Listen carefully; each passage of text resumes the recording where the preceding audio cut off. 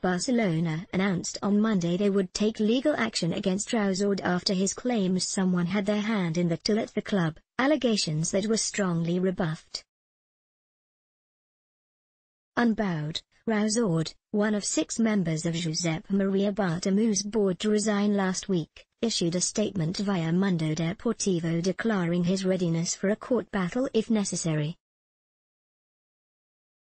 It read, "For the sole purpose of responding to the announcement made by the FC Barcelona spokesperson about filing a criminal complaint against me for the statements made regarding the so-called Barcagate case, I want to state the following. 1.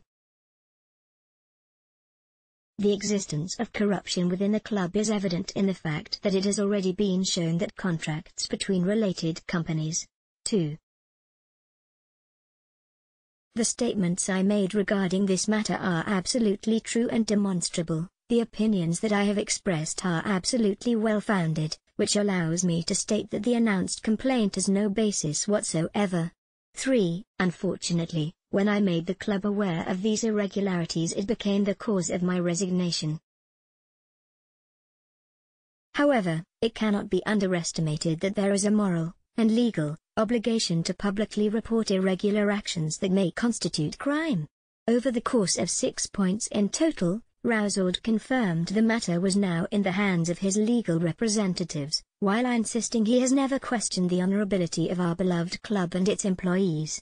Bartomeu is not obliged to call elections until 2021, when he will not be able to stand, although there is a growing demand for him to bring the date forward. The Barca president's standing has been weakened in recent months over apparent clashes with Lionel Messi over the star player's future at the club and the handling of pay cuts given to the squad in response to the coronavirus pandemic.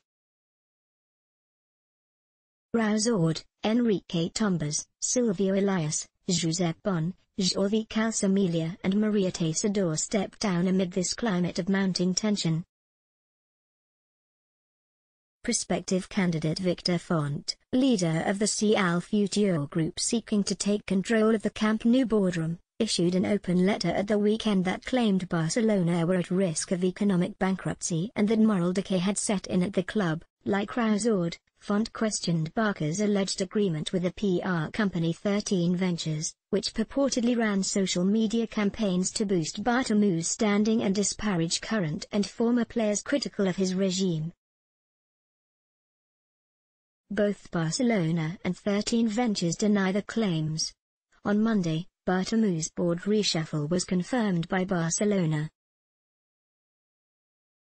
Jordi Morse, Paul Vilanova and Oriol Tomas took on vice-presidential briefs, with Marta Plana secretary of the board of directors and David Belva becoming treasurer. Javier Bordas is the manager responsible for first-team football, with Xavier Villajuana overseeing Barca B, youth teams and women's football. Let's block ads. Why?